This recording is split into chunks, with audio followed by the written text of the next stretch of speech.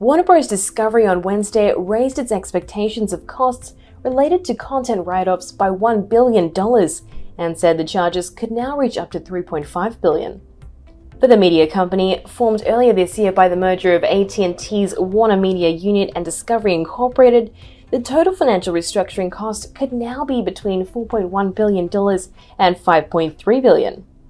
Warner Bros. Has undertaken a series of cost-cutting measures since the merger, including cancelling projects such as the live-action version of the DC Comics character Batgirl, a planned Wonder Twins film, and shutting down the CNN Plus streaming news service. The company has said the restructuring initiatives will be substantially completed by the end of 2024.